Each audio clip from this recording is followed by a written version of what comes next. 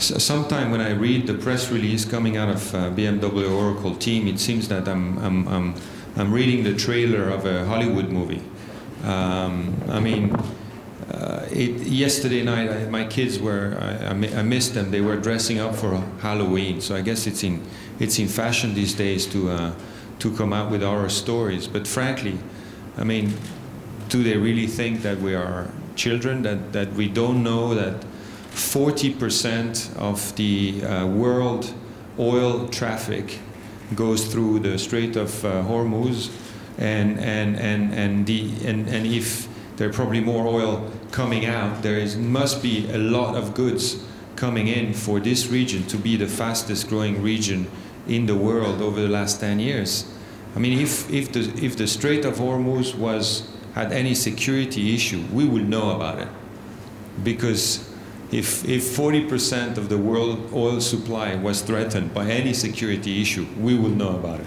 I can tell you that every time we would go to the gas station, we wouldn't be paying the price we pay today. So come on, let's get real and let's go sailing. Let's stop inventing stuff just for the sake of it. I remind you that one of the 7 motions was about the date. We didn't pick the date. They picked February. I mean, we wanted May. We wanted slightly more time. And they actually argued they absolutely wanted February. So they should be ready. You know, that's the, you know, they have the time. They have the time to make it. You know, and I mean, I am not in charge of BMW Oracle, but there's plenty of time still left for them to put a boat on cargo and join us. There's no reason why they wouldn't be able to make it. And as Dr. Massad said, the infrastructure will be ready for them as it's been ready for us. When I read the deed of gift, it talks about sailing, and it talks about a friendly competition between nations. I really hope that this legal dispute will not threaten what we're trying to do, because it will definitely go against my vision for the America's Cup. I think the America's Cup is the pinnacle of sport. The Société Nautique de Genève is the trustee of a charitable trust, and my understanding is that the purpose of this trust is to promote sailing and to promote friendly competition between nations around the world.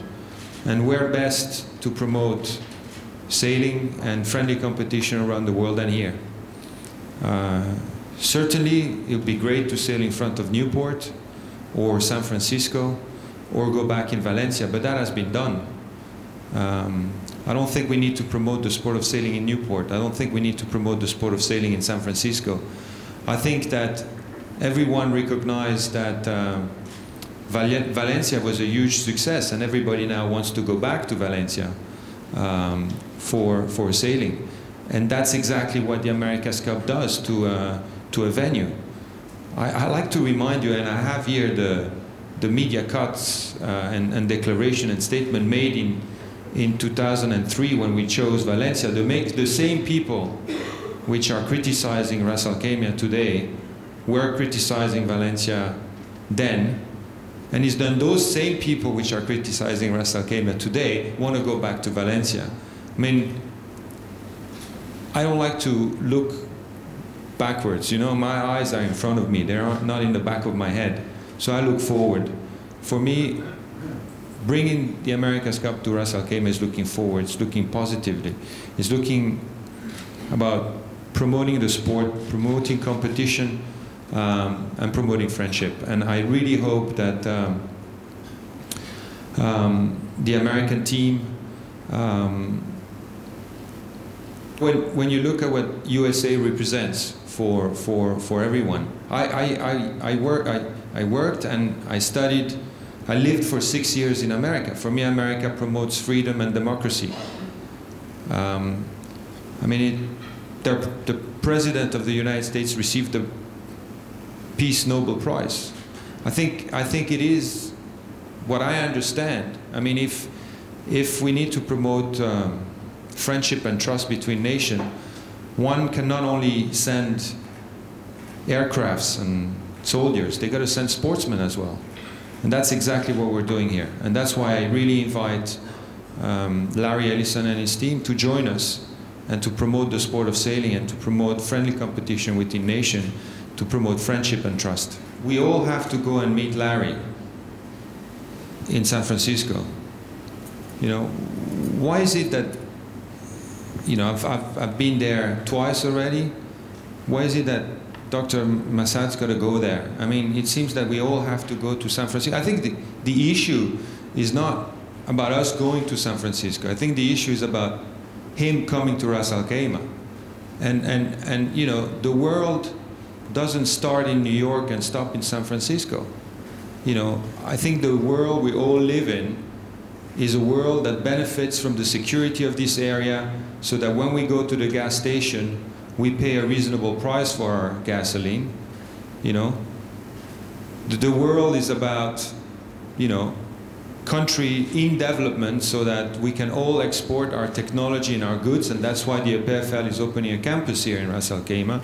That's the world I know. So, sure, you know, if I need to go a third, fourth time to see Larry Ellison in San Francisco, I'll go. But I don't think that's the issue. I think the issue is maybe Larry should come here and like you've made the effort, check for himself if the infrastructure are not what they should be. I think they are, because we're operating fine out of Ras Al Khaimah, and he should come and I hope he's going to sail on the RC-44 boat in November, so he can experience from himself the great sailing condition that exists here. And he cannot know that this is an important hub for the world in terms of business, travel, leisure, and transactions. I mean, his headquarters for the Middle East are here. So, I mean, let's get real. Come on, let's go sailing. In 2 weeks, there's going to be the first Formula One Grand Prix in Abu Dhabi. Why do you think that's the case? And why do you think that Tiger Woods built his first golf course in Dubai? Well, I'm going to tell you why. Because there's enough golf courses in California. There's enough golf courses in Florida. There's enough golf courses in Scotland. We don't need one more golf course in Florida or in California or in Scotland. What we need is a golf course here, because that's where the world is growing. That's where people travel to. And where else than here, with the condition that so many people recognize being fantastic. And one of the first one to recognize that was Russell Coutts. Why not develop sailing here? And the sport taking off, should it happen? Oh, but look at Valencia. I mean, Valencia was a huge success. Everybody now, you know, talks about Valencia as being a great venue. I remember, because I was there, standing, not here, but in a similar position, and having to answer a question with regard to choosing Valencia versus other venue. It was about not enough wind, like it's being said here. It was about the infrastructure not being right. It was about, there were all sort of reasons why things didn't work. I mean, the reality is that you got to look forward. You got to take the initiative. You got to have the trust in what you do and the vision to move forward. And that's what we have done with our yacht club and our team. And I truly believe that if we can organize a successful America's Cup here in the United Arab Emirates, this place will be a fantastic venue for further and more sailing competition. You cannot develop the sport of any sports if you don't have the stadium, if you don't have the venue. We need more venues around the world for the sport of sailing that can host these kind of boats. I'm here. I'm going to go sailing this afternoon, and I'm looking forward to a regatta. I really invite Larry, Russell, Tom, the whole BMW Oracle team to join us. I think beside all the argument, I think everyone I know, those who have certain opinion and those who have different opinion. Everyone wants to see these two boats go against one another. Everyone wants to know if a cat is faster than a trimaran, if Swiss technology is better than US technology. I think we want to know too. Come on, let's go sailing. Let's find out. There's the infrastructure, there's the wind, there's the venue. We're here. Join us.